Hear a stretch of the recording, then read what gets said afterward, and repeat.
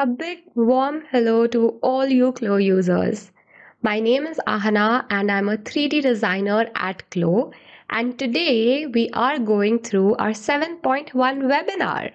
Super excited for all of you to see all the new updates and new features that we have in 7.1. The entire CLO team has really worked hard to make these features really helpful for all of you. So we really hope you like it. And if you have any questions, we have a live chat going on, so you can put them there. Or if you see this at any later time, you can drop in your questions in the comment section and someone from CLO team will reach out to you. So let's now dive into the video and have some fun learning together.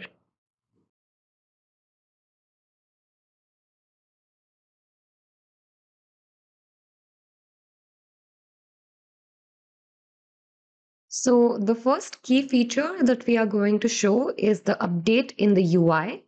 We are very excited to introduce the new trim tab in our object browser, which will make it easy for the users to manage and customize multiple trims within CLO. So all of your workflow basically remains the same for adding the trims, but let's look at the update. So to get started, you can see the add button over here. You can click on the add button. And by clicking there, you can select a trim file in one of the following formats that you see on the screen. Now, you should know that OBJ or trim or FBX files works best for trims. So you can select your file and you can just click open and bring them in CLO. Once you do that, you will see a pop-up menu and your trim will be added to your object browser. Now, from the object browser, you can simply drag and drop it to your 3D window. It is as simple as that. Now, you can continue to edit it and adjust it as you would normally do using the gizmo tool or the glue icon that you see here, and you can decide the placement as you like. Here, I am just going to adjust the placement a little bit more until I'm happy with how it looks. Now, you can also duplicate your trim in the 3D window. A lot of you might already know that, but what is nice is that it will stay in the same style this time. So what you do to one style will now affect both of the trims or buckles in this case. So you can see when we changed the material, it affected both the trims here. Now, another thing is that you can select a trim and just simply copy it, just like you can copy your fabrics and buttons or zippers. So if you click on copy, you can see that the trim style has been copied. When you do this, you don't have a copy in the 3D window. That is because you have basically just copied the style. Now to delete a trim style, just click on the delete button in the object browser. Let's say you wanted to delete one of the trims or see them. Know that you can still see all of your trims in the trim scene tab. You have your materials here. You can see your trims or basically the buckle. When you click on it, it will select the trim and delete any unnecessary trims by selecting them and pressing the delete key.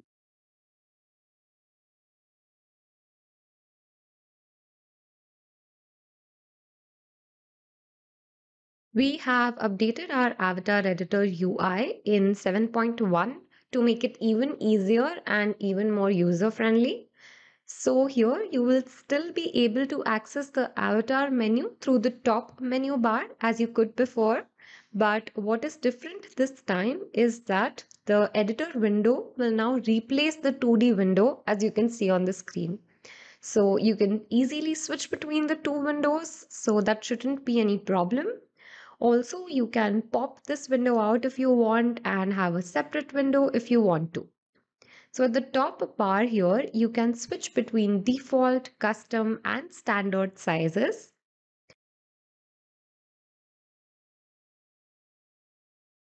What is nice about standard sizing and also the default size is that you can select any of these sizes and switch between them.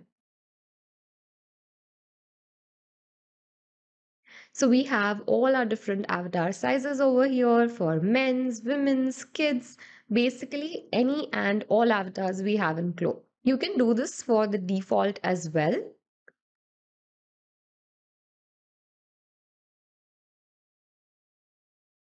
And if you have custom sizes, you can load them as well. So over here, if you have any custom sizes, you can bring that. You also have a reset button to go back to the default settings, which is pretty great.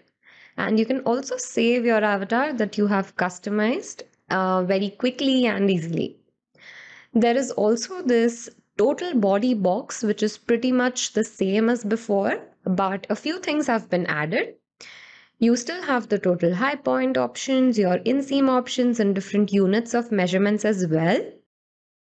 What we also have here is the chest circumference, but we have also added a new addition here, which is weight. You can input the weight of the avatar and set the unit in both kgs and pounds, which is pretty great. So you can input any weight in here and switch back to kgs or lbs if you want.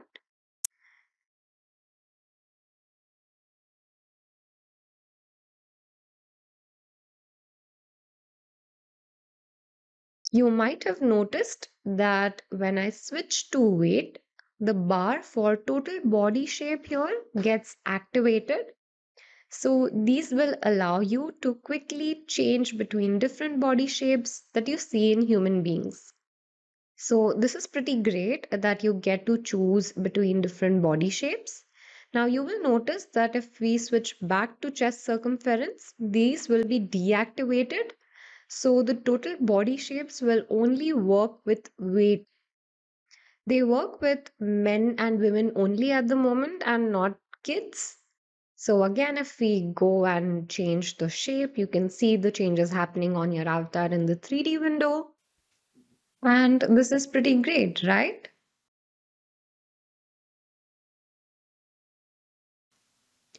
Let's now switch to women's avatar. So we'll just bring that in.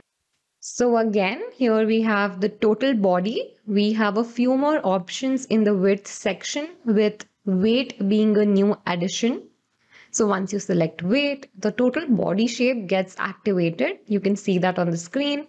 So you can click at any one of them and again switch between different body shapes. And here in the details, there is a new section called simple. So as you can also see, with simple, we have circumference and length. Also, we have upper body and lower body. Now, the total shape will still work with the simple details section, and I can still change out these measurements as well. So we can still change the measurements if we want to, and you can input the values that you have. However, if you change it to basic or advanced human body dress form, you'll see that the total body shape gets deactivated. So you can see that the box is inactive here. What you will also see is that we have rearranged our detail section a little bit. So it is a bit more organized and easier for you to understand what to adjust first and then second and then move on to the next one. We have split this by upper and lower along with circumference and length. If we switch to advanced body dress form, you can still see this. So this is going to be seen in every detail section.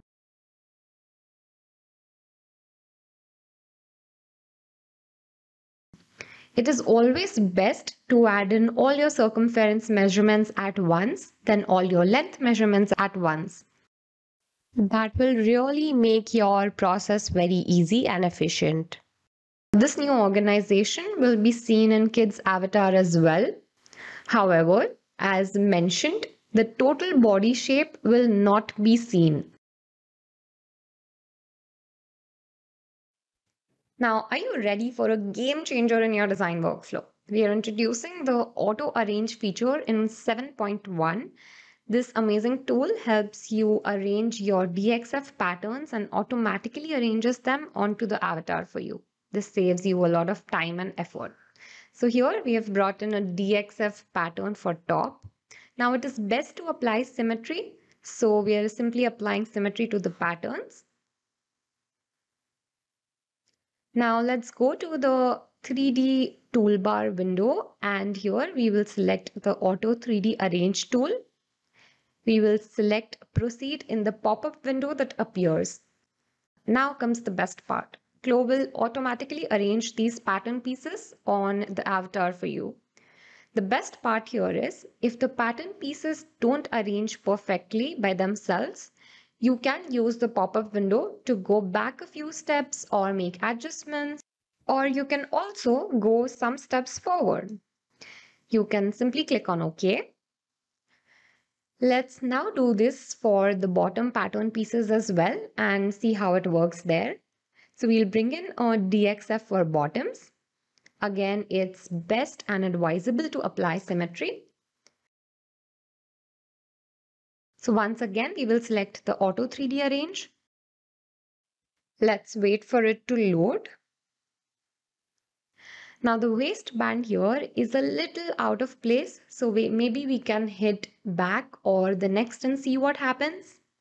So I'll press OK for now, and I will still use the blue arrangement points that are always helpful that we have in CLO, and we will place them in correct manner. So overall, the Auto Arrange feature makes arranging patterns in CLO faster and easier than ever before. So don't miss out on this exciting feature and try it out for yourself.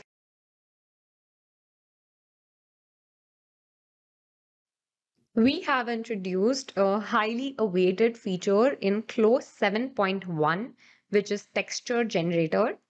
You can now seamlessly generate texture maps with scans or captured images and check the results within real time in 3D window without even leaving or closing CLO.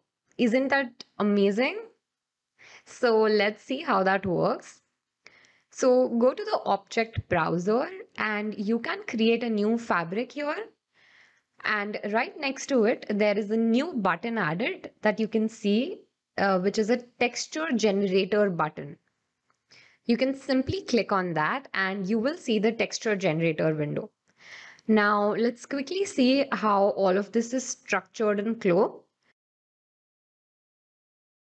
So you have a top window and a bottom window. In the top window, here you will basically bring your scanned images, and in the bottom window, you will see the preview of your texture. Now, once the texture generator window is open, moving towards the bottom left side, you can click the open button to bring in one of the images that you have scanned. So let's bring in this stripes over here. Now you can see that the original image is loaded to full screen in the top window. If this is a very closed up image, you can simply zoom in and out of the texture by rolling the mouse wheel, and let's adjust the size a little bit. We can work around until we're happy and how the image looks. Now at the top of the window, you will find all the information that you need about the size and the resolution of your image. You can also adjust the scale and resolution to your liking. But just make sure to turn on the link button if you want to keep the aspect ratio intact. This way, both your measurements will be linked together. Now that the ratio is correct and you're happy with your image size, you can start selecting the texture. So this is the most fun part. Let's click and drag and create a marquee box. You have to simply find the minimum area where the fabric pattern repeats, and you have to drag it into the edit window. Again, let's just wait for it to load.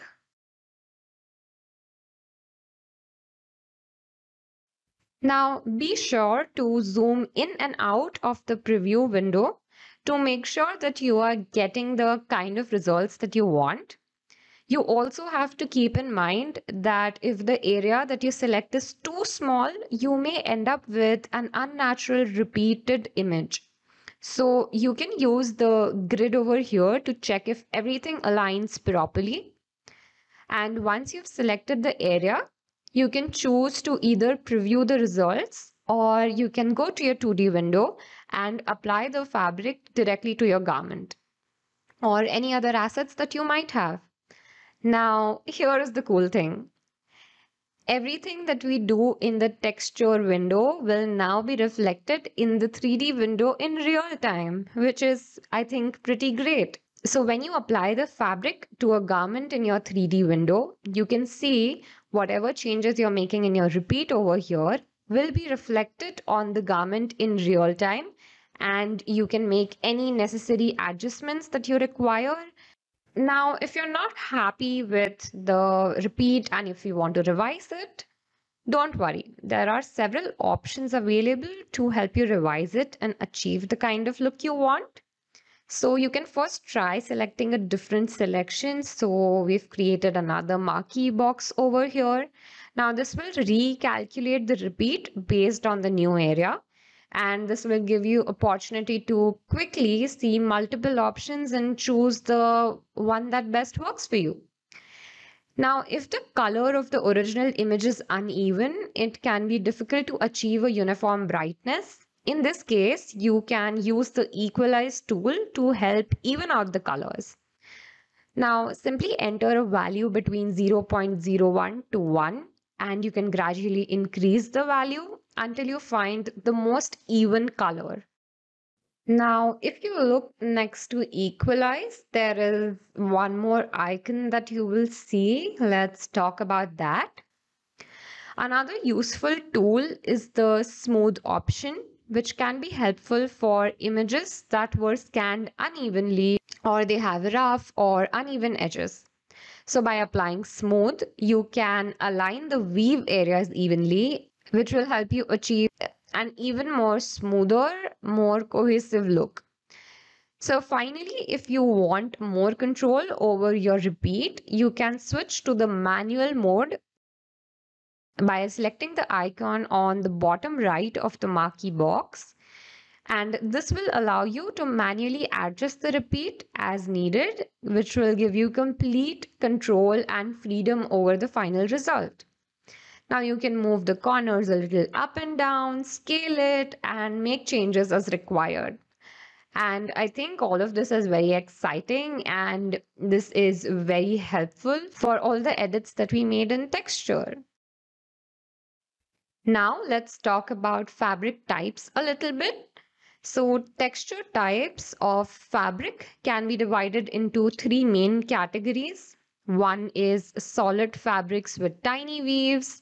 Next could be fabrics with regular large patterns such as checks and stripe patterns, and fabrics with irregular patterns like geometric patterns. If you go to the fabric type option in the texture generator, you will see that this will allow you to specify which type of fabric you are working with, and you can have a big impact on your final result with this.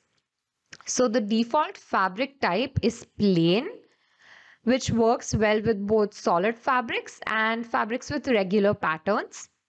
However, if you are working with an irregular or specialized fabric, you may want to consider using one of the other fabric type options. For example, if you're working with a large regular pattern fabric like checks or stripes, you might want to try repeat pattern option. You should keep in mind that when you're working with fabrics that are irregular, it can be helpful to prepare your normal map in advance before you switch your fabric type. This is because the result of your texture takes into account the normal map information as well. So if you have a scanner that creates multiple maps, you can import all of them at once, and CLO will automatically match and load them, including the normal map, which is very helpful. So here to the left, you can see we have a diffuse map and a normal map. That is great, right? So when you select on either of these, you will be able to view that map for your image.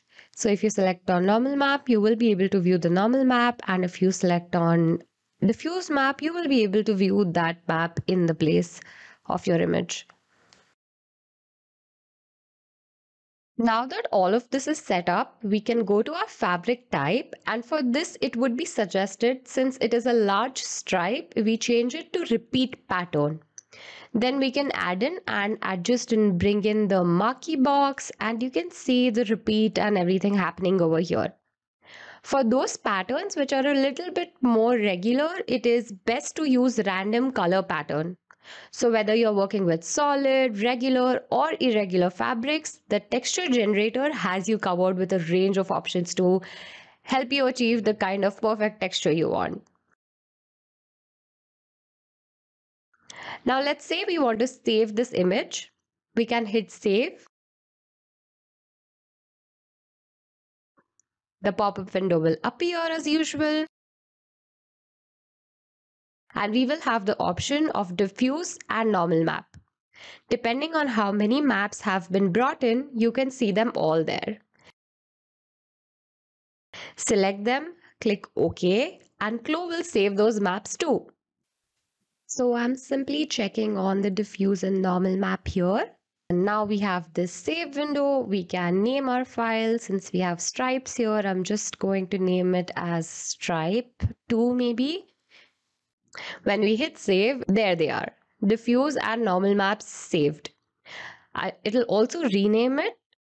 So you can see that it has renamed it as stripe diffuse and stripe normal. And now that we are happy with what we've done such a great job with working around this. We can simply hit apply and close. And there we have it. The texture that we worked on, it has been applied to the fabric. We have introduced a new feature that will elevate your designs to a new height of realism. With this update, you will now be able to express zipper teeth as an object rather than just a texture. This will greatly enhance the realism of your image and 3D renders. Now let's select the zipper. All you have to do is within the property editor, you will find the option to change from texture to OBJ. It is as easy as that. You can already see how realistic this looks, right? Additionally, you will be able to express different types of teeth using the teeth preset like metal or plastic. So maybe we can give it some color, match it with our garment, and you can see how realistic it looks. So once you've made the switch to OBJ, be sure to take a look at the render window and you can see how much more realistic it looks now. Pretty great, right? So we have changed our grade review mode to become an editor. This will make the process more seamless and efficient. So you can go to the editor and from there you can go to the grade review. And now if you see on bottom left, you can easily switch between 2D, 3D and the review window. So switching between the windows will be very easy. One of the benefits of this new editor mode is the ability to make edits in the 2D window and see those updates being reflected on all the graded sizes.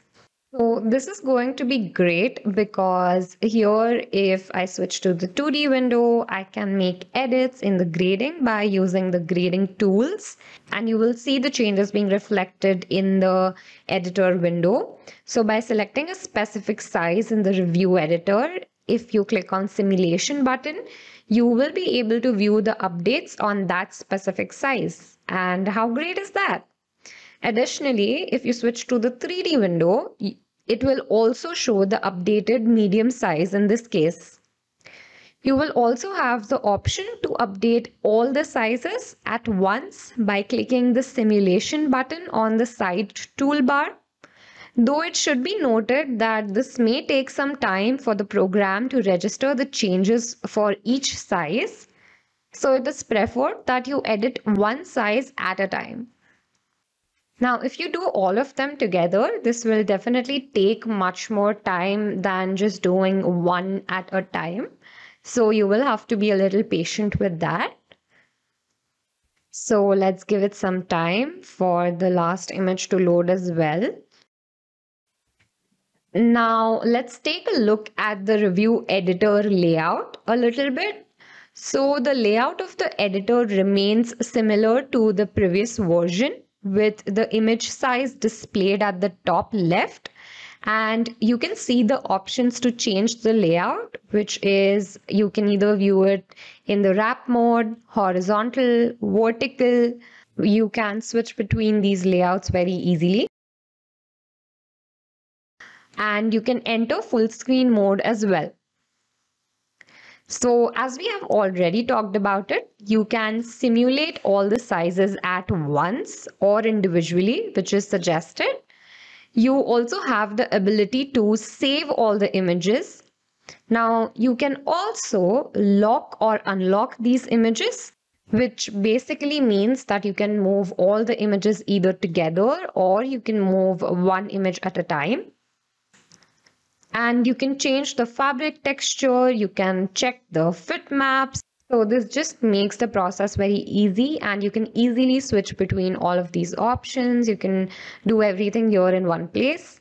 And you can also change the avatar textures. So another very important key feature that we have in 7.1 is the roll-up feature. This is a tool that will allow users to create roll-up styles on clothes. So earlier you used to rely on fold arrangement, pins, and these things to actually create these roll-up effects. But now we have a tool that will let you do the roll-up very easily just by inputting some numbers. So let's talk about how you can use it. Let's look at the pants over here. Please note that the particle distance and the thickness collision right now are 15 and 2.5 respectively. So you simply have to go to the edit pattern tool, select both your front and the back. You can see that it is selected in your 3D window as well. And then just right click on the pattern outline. There is a roll up option that you will see over here. You can see it on the screen. And when you select that, a pop-up menu will appear. Now you can change the number of roll-ups here, which basically means how many rolls or folds you want and the distance that you want between them and how wide you want each roll to be. So right now I am inputting 30 over here. Let's also maybe change the number of rolls to be 2, and you can see the values over here. Let's now wait for it to load. So once loaded, you can see that it is updated and you have a roll. You can also see that the particle distance is 10. That is because CLO is trying to make it as stable as possible, and having a lower particle distance will help with that. The second thing it will do is it will change the additional thickness collision. Instead of 2.5, it is now 4. Now again, this is to make it more stable so that there is more distance between the pattern pieces. Now let's simulate and see what happens. So now one thing to note here is that the change is not symmetrical. This is because this feature is mostly used for styling purposes, and usually while styling, symmetry is not required or necessary always. So we can go to the other pant leg and repeat the same steps again. Now you can still change the collision so it is still less bulkier, but we suggest you first simulate the optimal stabilized version. So you do that first, and then when that is simulated, you can maybe then go ahead and make changes in the additional thickness collision, and you can then change the particle distance if you like. But first, go through the optimal stabilized version and then make these changes. And that was about the roll-up feature. I think it's a great addition to CLO. This looks pretty great, right? The pants and the styling.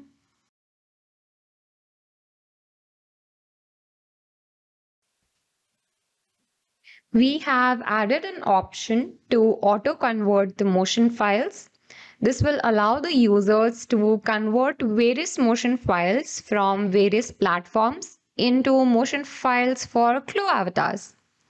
Now, the best part is that these converted motion files will be compatible with all CLO avatars.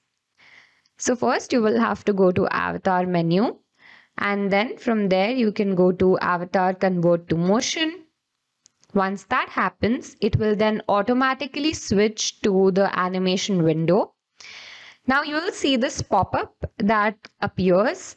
And next, all you have to do is you have to select the gender that you wish to use this motion for, and then click on open, and then open the file. There you can select your motion file from your computer. Now you can just press convert, and once this pop-up comes, you can just close it. Now click on play, and then you can review your motion. It is as easy as that. Now, once you have reviewed your motion, you can simply save the file. You can go to File, Save As, and save it as Motion. Now, you can save this as motion file, which is great because it is now compatible for all the CLO avatars that are available. So here we can use this kid avatar as well. Let's switch that up. And we've brought in the kid avatar over here. And now let's bring in the motion file. Let's try it here. Pretty great, right?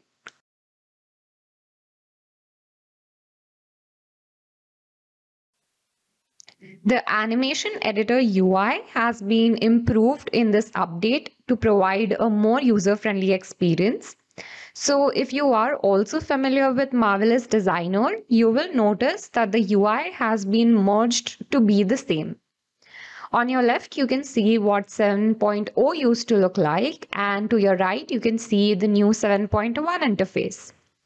One of the big changes that you can see in the animation editor is the animation editor text that has been taken off to give more space, and this one will display more animation tools.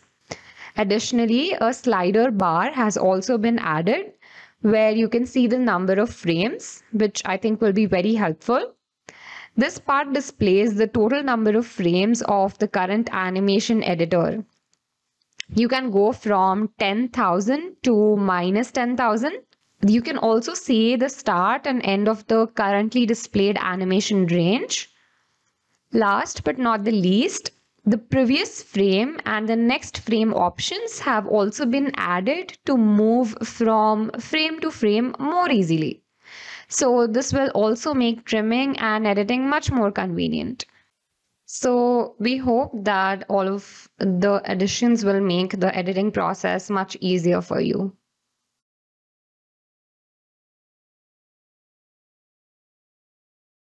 So one really great update that we have done is that we have actually extended our registration options for avatars.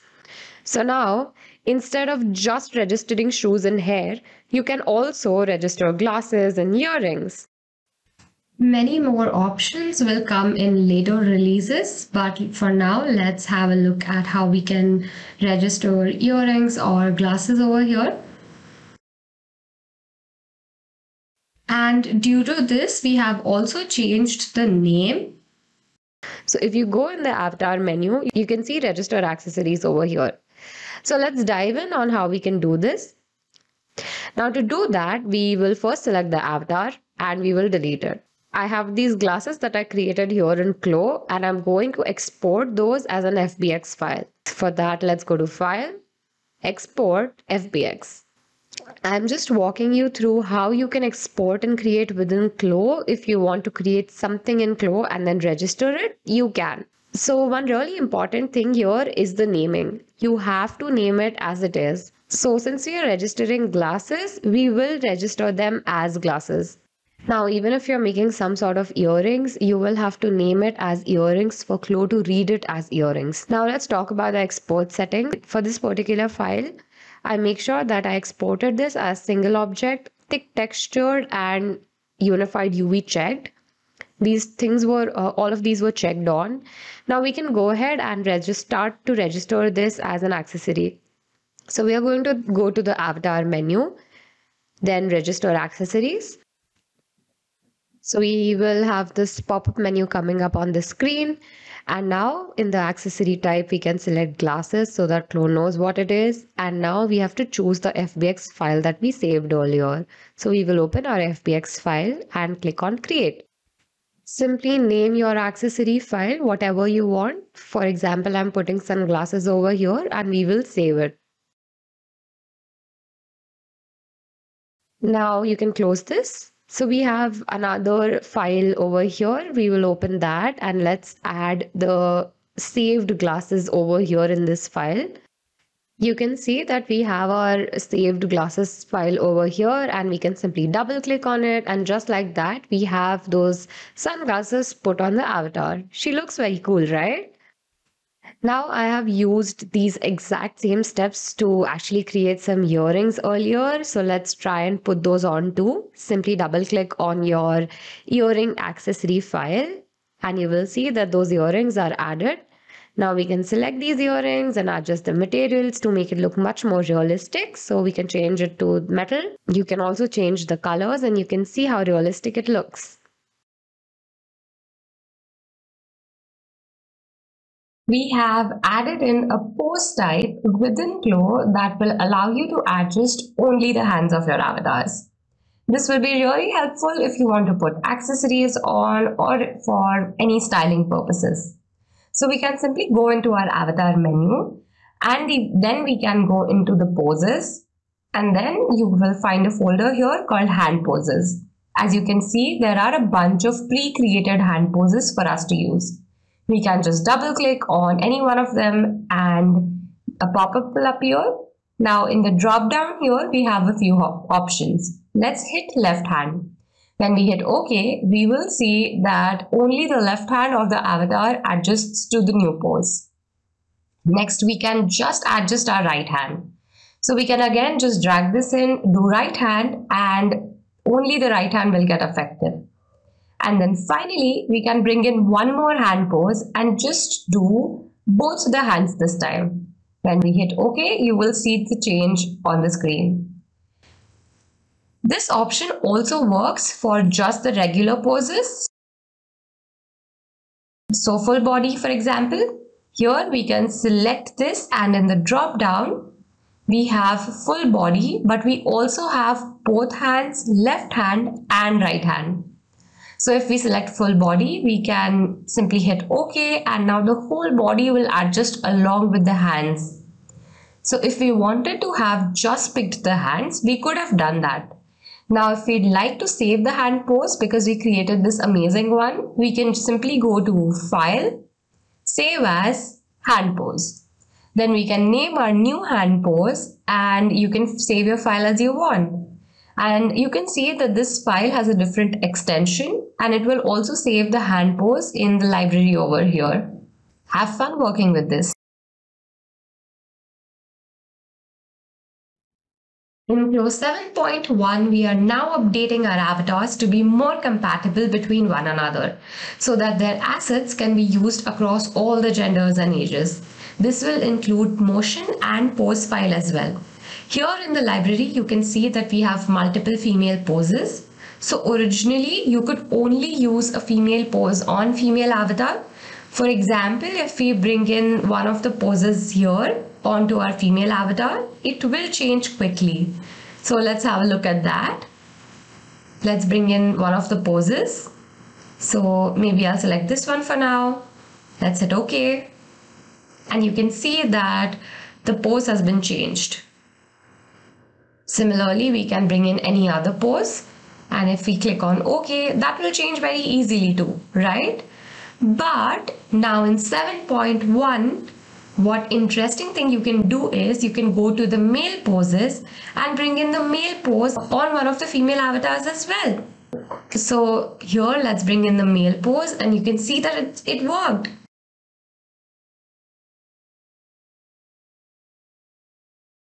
This also works for animation and motion files. So here we can go into the animation mode, and now for kind of like a gender neutral garment, we can maybe use a feminine walking pose on the male avatar. And it works perfectly, as you can see. Doesn't he look great while walking like that and in that garment?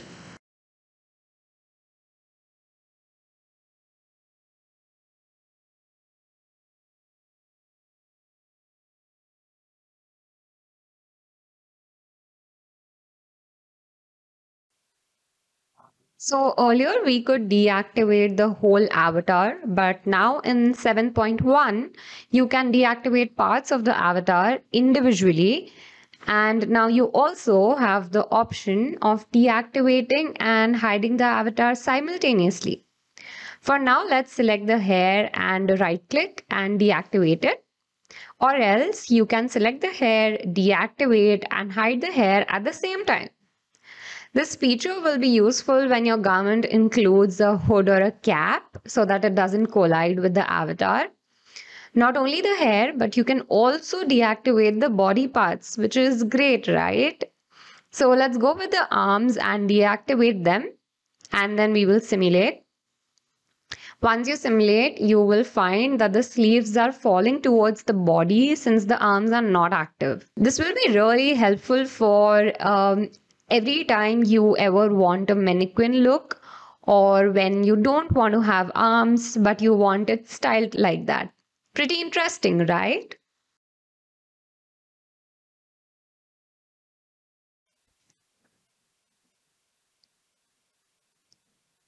So users now will be able to edit avatar tape on the avatar itself, which will make the entire process very convenient, right? So it will provide more flexibility for the users to measure or align the garment. All you have to do is select the avatar tape and mark with the tape. Instead of redrawing, if you make a mistake, you can now freely drag and move the tape around on the avatar. As you move the tape, you will see a preview. So this will give you a better understanding, and it will help you to continue editing as much as you want and for as long as you want. This feature works for both straight lines and circumference tape as well. So for that, let's first select the circumference tape from the 3D toolbar and let's mark it on the avatar. And now using the avatar editor, we can move the points just like how we did for the straight line. So I'm going to zoom in for a better view, and you can move the points to the positions you want. So this will be easy, but will make the entire process very convenient.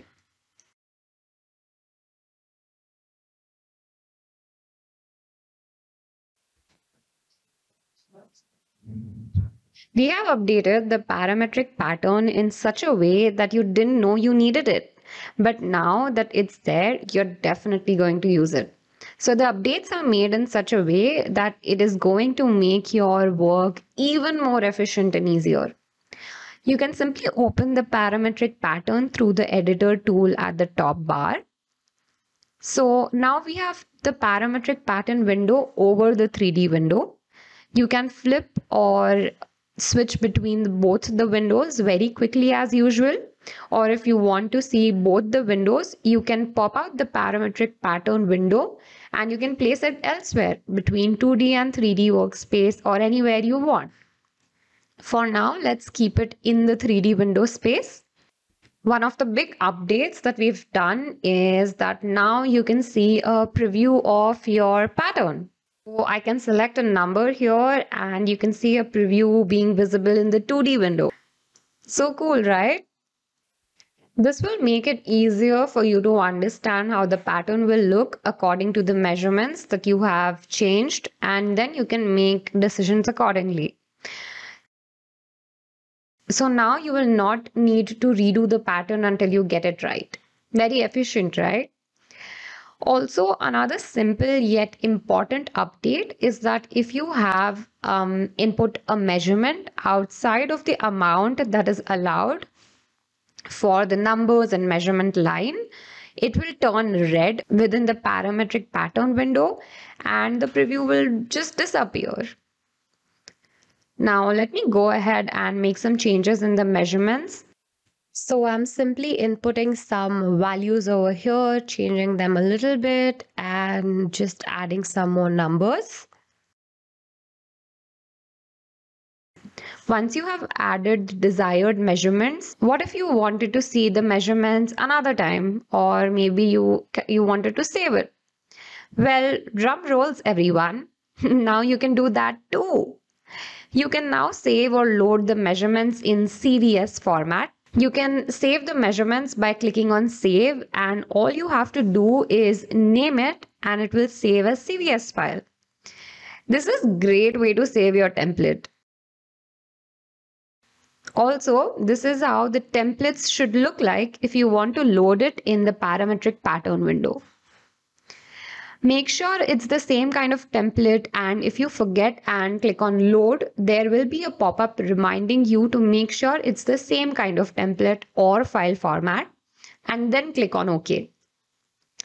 Now your saved measurements will show up and the preview will be visible in the 2D window.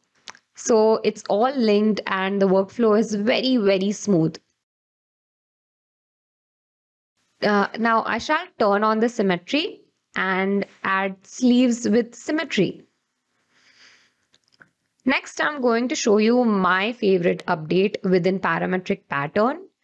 I'm sure this is going to surprise you even more. Before clicking on create, make sure there is an avatar in the 3D window. You might wonder why. Let me tell you. But before that, let's move the parametric pattern window to the side for the surprise to be visible in real time. I'm bringing it to the center. I will just adjust it a little bit until I'm happy with how my layout looks. Now let's make some edits to the pattern that we have. So let's now maybe change the back neck drop a little bit. Now click on create. And let's place the patterns over here. And ta-da! The patterns are arranged as well as shown in the 3D window. You have skipped so many steps just by clicking on create. Now click on simulate and you are done.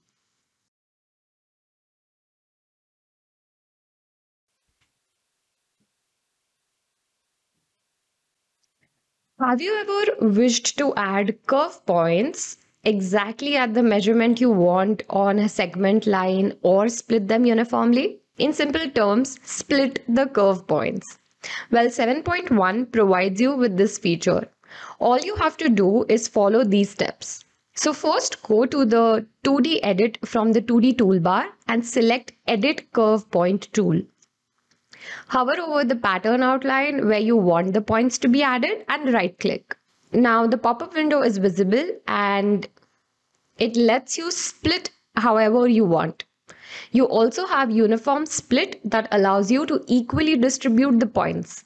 Split by length helps you change and split length and the number of segments. So we can simply add a segment length here. You can also choose the position of the points. It could be current, reverse, or center. Also, you can split it into two lines. For now, let's go with uniform split. Use the Edit Curve Point tool to edit the curve and the points as you like.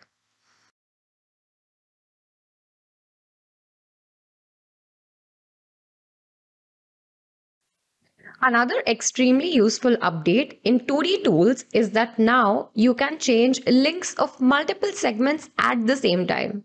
Let me show you how. So this is a very simple procedure. First, you will have to go to the Edit Pattern tool.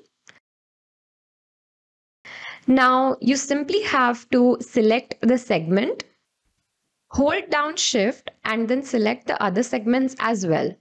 Once the selection is done, right click and select Change Length. So this pop-up will appear and this will help you decide the length and the direction of the pattern line.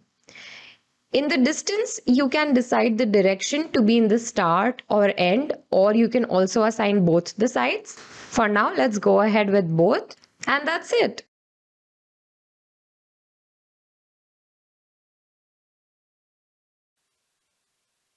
Have you ever struggled splitting internal lines between pattern pieces while making patches or pockets? Well, this struggle is over now. Now you can split the internal lines just with a few clicks. For that, with the help of Transform Pattern, let me first clone this pattern piece as an internal shape and place it where I'd like to be on the front pattern.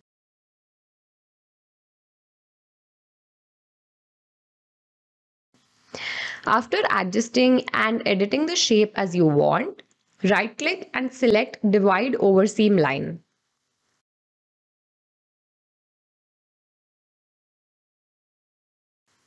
Now, the internal line will be separated over both the pattern pieces as you can see. Please note that the internal line which are split and are not linked, which basically means that change made on one side of the internal line does not affect the other. So let me go ahead and sew the pocket to the pants. And that's it. As simple as that.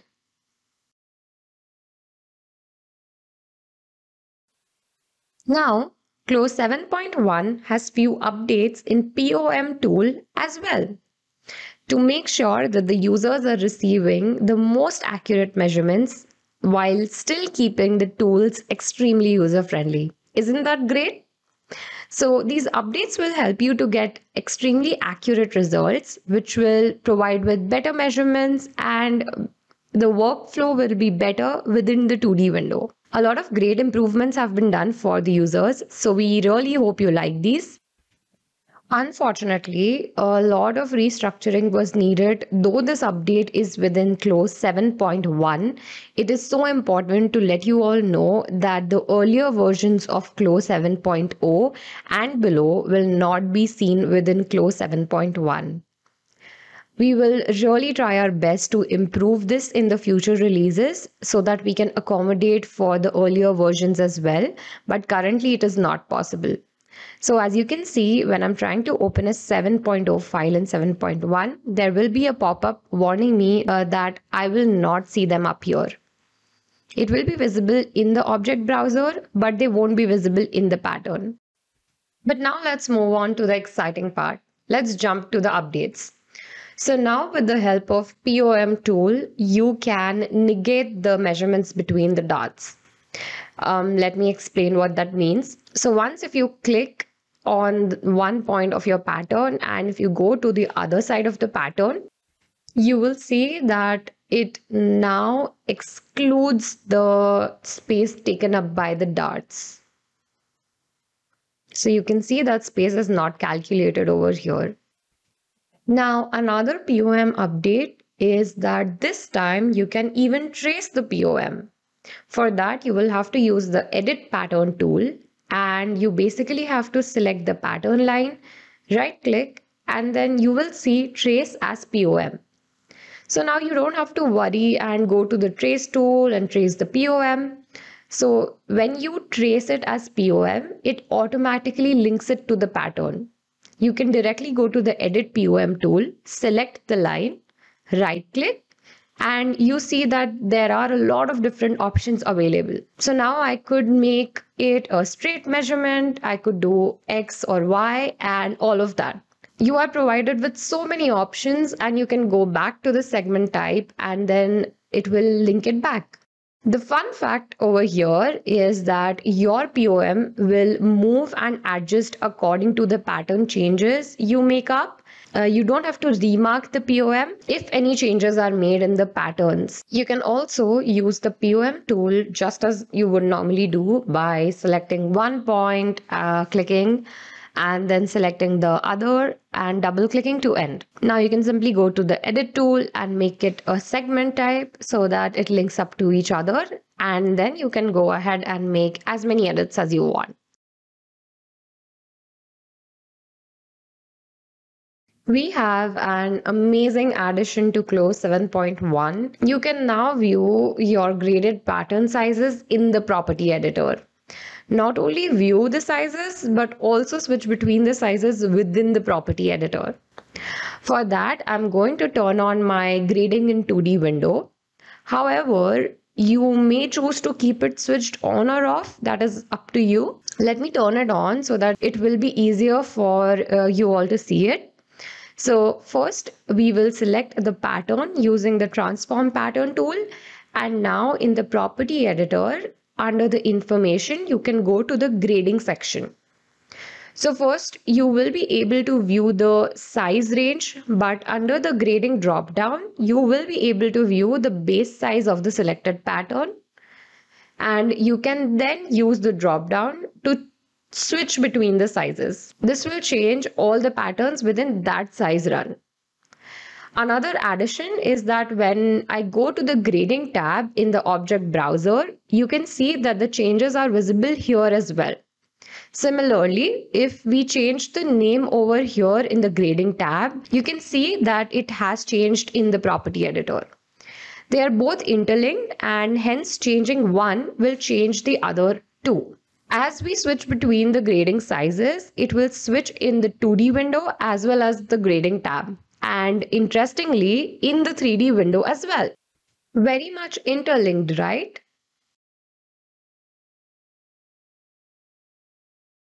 Here is another exciting grading update.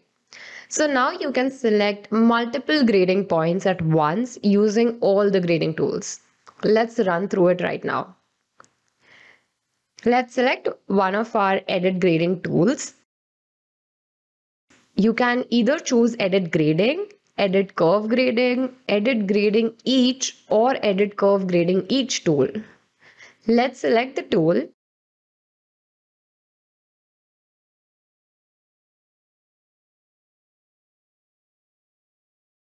And select a point, and we will hold shift to select multiple points within the same size. Or you could do this across various sizes. You can also adjust multiple sizes or sections of the patterns at once. This new feature will help you make your workflow much faster and much more efficient. And as I have previously mentioned, it will also work with grading curve tool as well. So let's see how to do the same with our grading curve tool. We can simply select the grading curve tool. Now again, you can click on one point and hold down shift to click all the points together. So we can select multiple points here. And now you can make adjustments accordingly.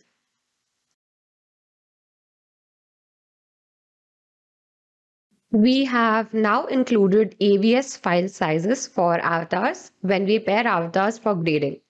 So let us get into our grading tab and see how it happens. So just go into the grading tab and select pair avatar option. The upcoming steps are very similar to pairing the avatar. So here I'm going to select update, and you can see that I have all the avatars here. Now when I select the pair button, I have two options: pair 3D form and add avatar size. I can select the add avatar size option and then bring in an AVS file. So this will basically allow me to bring in the avatar size that I want. It is a very quick and easy process to load all my avatars. So we can select our file from over here and click on open. Let's quickly add all the sizes one by one.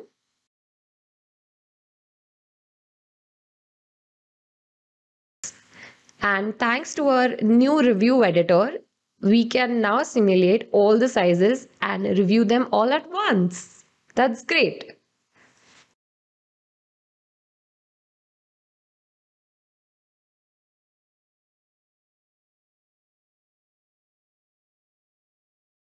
Now you can edit the style lines more precisely in 3D window. There is an amazing and interesting update that is going to make things very easy for you in CLO. You can adjust the style line edit using the precision box. First, let's select the edit style line tool. Now let's choose the point. You can move it to your liking and right click and then just input your numbers. You can do the same with move style line tool. Select the style line, right click after dragging and inputting the measurements as you want.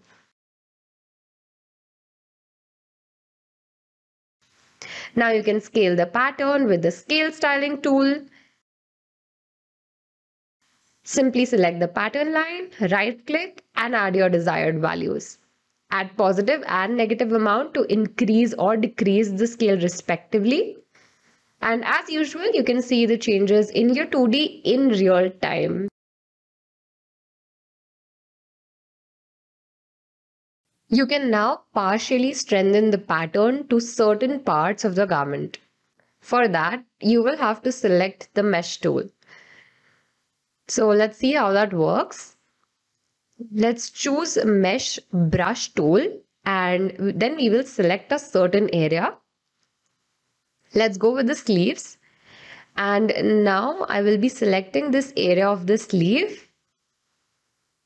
We will simply right click and strengthen. Now to unstrengthen, you will have to right click again and unstrengthen. So now let's select with lasso tool. Let's see how that works. Again, right click, strengthen it. You can do the same with select mesh box tool and you can strengthen it in the same way.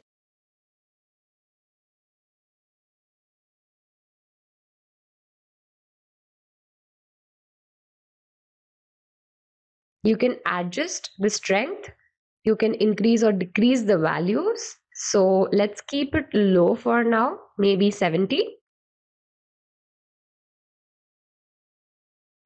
And now you can simulate your garment and make adjustments accordingly. This is going to be very helpful in your workflow.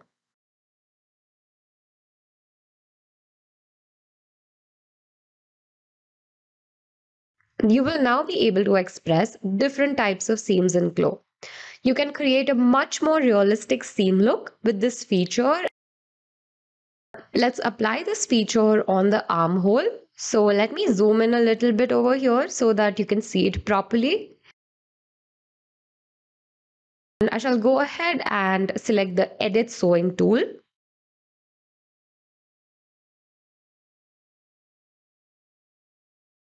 Now let's select the sewing lines in the 2D window and go to the property editor. Here, if you look, we have the 3D seam line. And if you open the drop down menu, you will see that there's a plain seam, which is what the default will be. So you can choose directional seam if you want to. Let's go ahead and choose the directional option.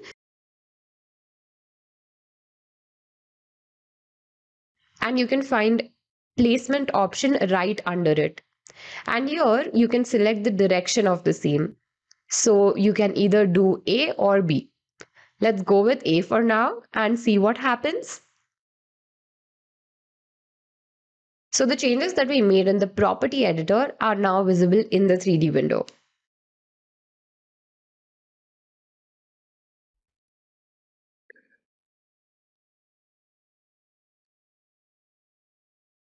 Now in 7.1, we can adjust the sewing tension. So what this will do is this will enable you to stretch out smaller pattern pieces like the neckband or your binding to the neck opening. And this will also allow you to adjust larger pattern pieces like sleeves into a smaller pattern like an armhole. So here you can see that we have our neckband placed and the neckband is slightly smaller than my neck opening.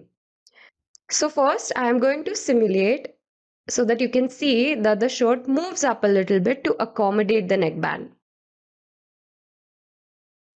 Now using the edit sewing tool, I'm going to select the sewing lines and switch on the sewing tension.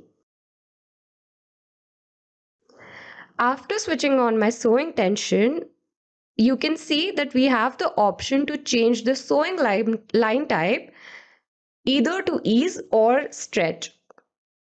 And let's select the stretch and maybe set the ratio to 100 for now. So on simulation, you can see that the neckband has started to open up a little bit and it's regaining its original position. You can even notice that when we move the t-shirt pattern down, the neckband also moves along with it effortlessly. This is great, right? I also have the option to adjust the ratio of the tension using my Edit Sewing tool.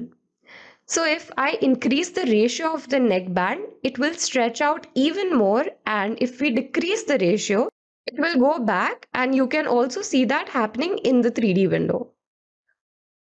Now let's check out ease. So now I'm going to select my armhole sewing lines, and then we will select ease under the sewing line type. Let's set this at 100 ratio and we will simulate it. You can see that the sleeves have eased. As I mentioned before, we have the option to change the ratio here. So if we increase the ratio, the sleeve will stretch out even more, and if we make it smaller, it will ease into the armhole.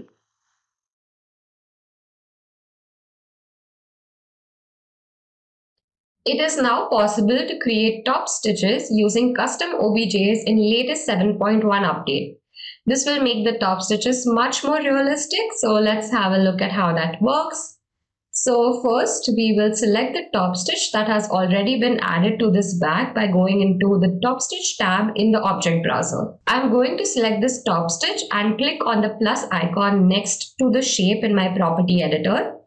You will be able to see a pop-up as soon as you click on it, and you can change the parameters from here. I can set the scale of bringing in my OBJ, and I can also decide on the axis conversion. This becomes important depending on which software you have used to create the OBJ. You may need to adjust the axis or the direction accordingly. And here you can bring in your file from the computer using the Open All icon in the OBJ line. If you wish to edit the width or length of the OBJ, you can do so. In addition, you can also adjust the spacing. Once you bring in your OBJ, you will be able to see the preview of the same on the right. And if you make any changes to its length, width, or the spacing, the preview will also change according to the measurements. Once you're happy, you can click OK and it will be added to your workspace. You may continue to edit the top stitch by adding colors or changing the type in the property editor.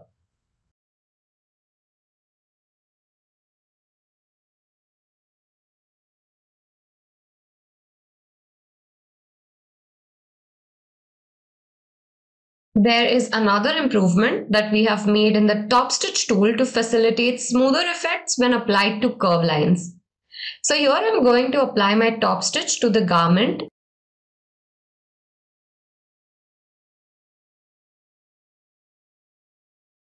And when we zoom in, you can notice that the stitch line tends to break.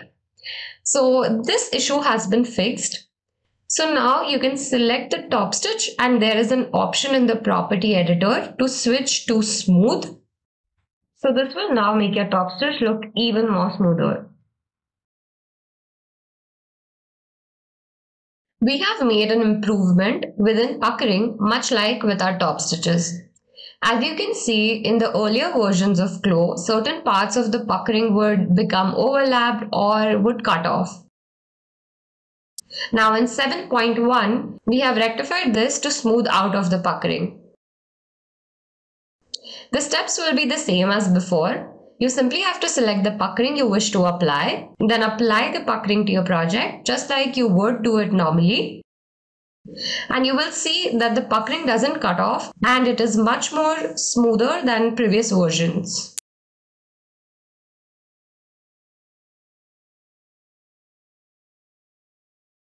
We have updated the zipper and puller to allow users to add different colors and materials to either the slider or puller within 7.1. This will allow you to have more control and options within CLO. So here we have a custom puller which was imported in advance. I can simply select the puller in the 3D window. Then we need to click again, and you can see that only puller is selected this time. If you click again, just the lower part of the puller is selected. So as you keep clicking, you can keep narrowing down your selection. We can then move into the property editor and change the materials and the color. By following the same steps, I can select only the upper part of the puller and change the material and color.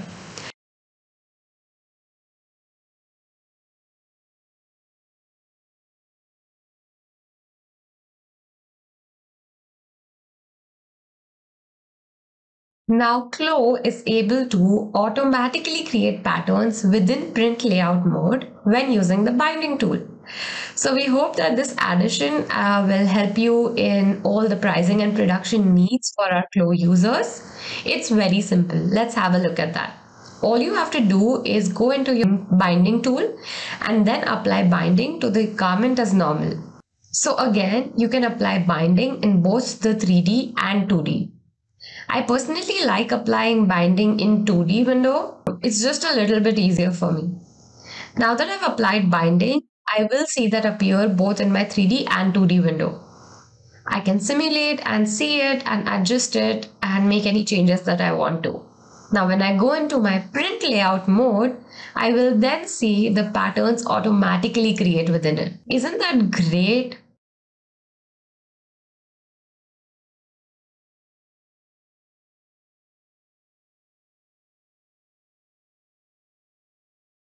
We wanted to help clean up our users' working space, and through that we have started to remove the unused materials.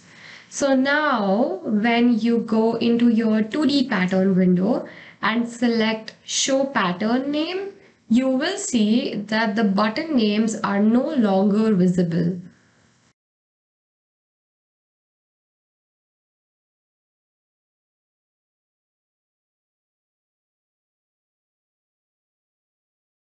To give our users more information, we have now added a composition information under the property editor for trims as well.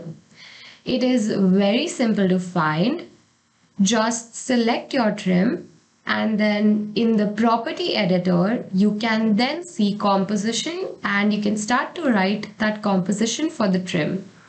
Nice, right?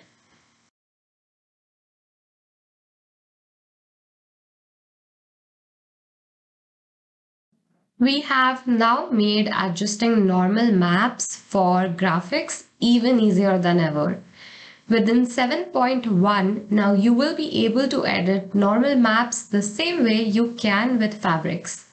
So when having a graphic like this or print artwork or anything, you can now go in that graphic style, select it, and in the normal map, you can see there's now transform option if you drop down, and you can change the size and everything just like you can with fabrics.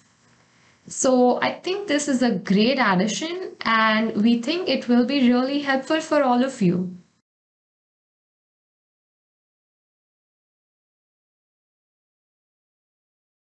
We have made a few more updates within our multi-texture editor.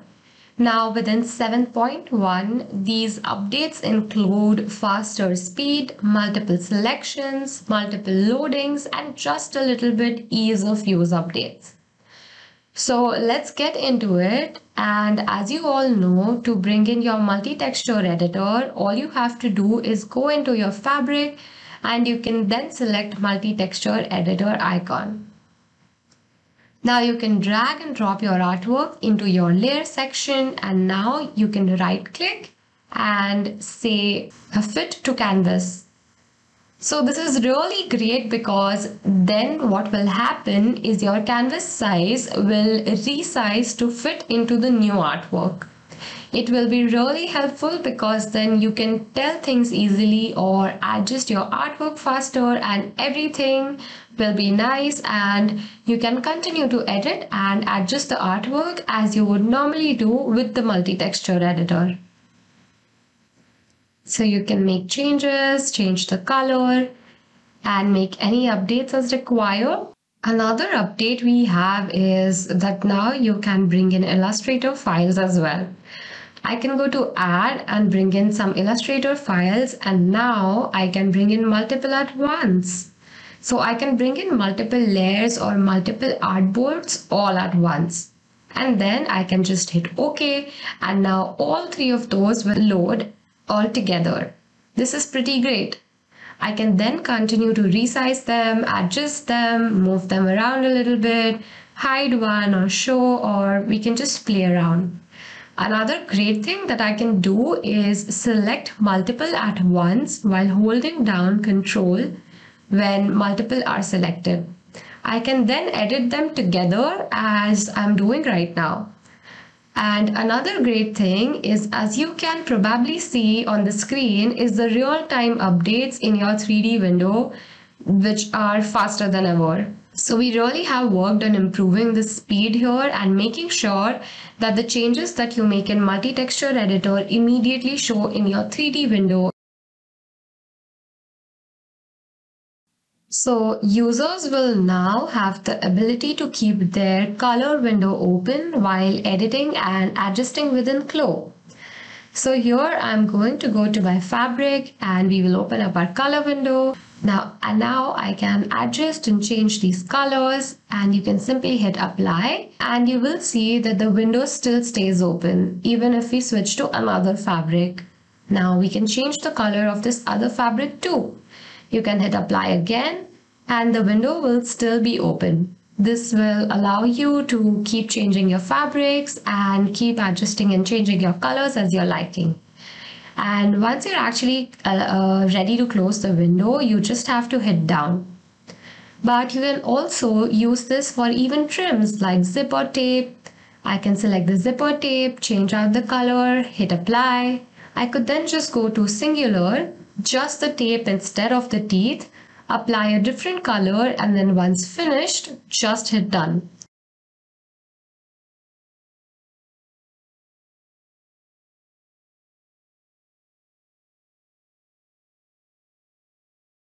Now in the colorway editor, you can minimize sections within it. So when I open the colorway editor, you can see sections on the side, and you can now also see arrows near some of them. These arrows are all pointing up, which means they are showing all the information under each section. If I click on the arrow, now it will point downwards, considering the section, and only the first line will show, which will display only what you need to see at the moment.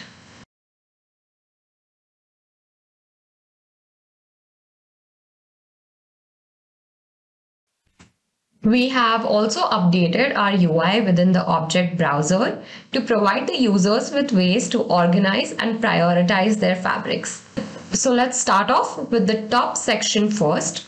Here you have the new folder button, which will open up the new folders. You also still have the add button, which will add new fabrics, copy button, which will copy the fabric that is selected, and assign, which will assign the selected fabric to your selected pattern. Now let's look at creating folders. So if you go into the open folder button, you can easily add and create folders just by clicking on it. And to the left of this, you have the edit folder option. Here you can actually edit the folder's name to whatever you want. You can also hide and show the fabrics inside each of these folders using the button right next to the edit folder option. So here I have selected this option for the first folder, and you can see all of my fabrics are hidden and shown. Now let's move on to adding fabrics within the folders. To the right side, you have add button, which will help you add new fabrics within the folder. Next, you have the open option. This will open up your computer files to allow you to bring fabrics from anywhere in your computer. This doesn't have to be CLO default fabrics. It can be any other fabric that you have saved in your computer earlier. Then you finally have the delete option. This will delete the folder, and then all the fabrics that were previously in this folder will move up to the folder at top. You can also drag and drop fabrics to other folders. So here I can just drag and drop these bottom fabrics into bottom folder. But one thing to note here is that when you right click, you actually have options for dragging and dropping. The default option is drop and move. That means when you drag and drop, it moves the fabric to the new folder. We also have right click, drop and link option. This will link two fabrics. So whatever happens to one fabric will also happen to the other. For example, here if I change the color of this fabric, it will also affect the other one. So you need to keep these things in mind while working with folders and arranging your fabrics. An improvement has been made for import as trim option. Now, when you import as an FBX with matte shapes, they will be combined in version 7.1. So as you can see in 7.0, they are separated. If we go in the same tab, we have two separate trims actually. But in 7.1, they're just one trim and you can still select them separately.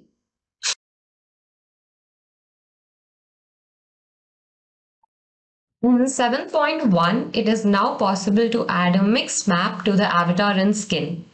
I already have an avatar in my workspace, so I'm selecting the avatar by clicking on it, and with the selection tool in the property editor, we can change the material type to skin.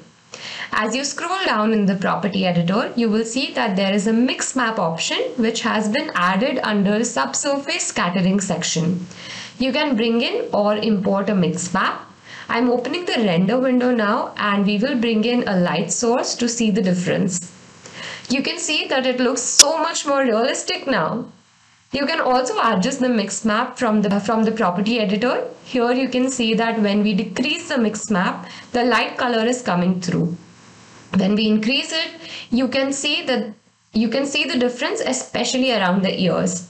You can play around with various parameters in the property editor and adjust it according to your requirements and your liking, and you can see the difference.